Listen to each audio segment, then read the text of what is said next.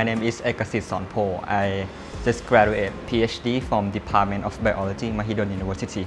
And I joined Fulbright Program in GIS programs.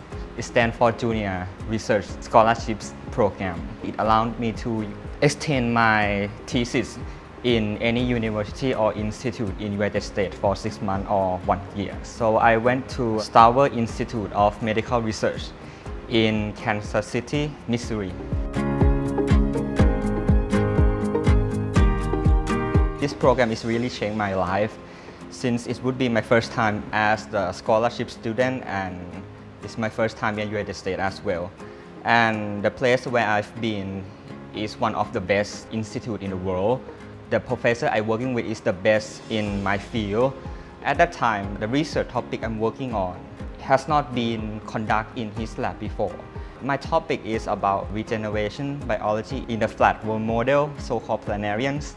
So basically, I study how these tiny guys start regenerate their tissue back.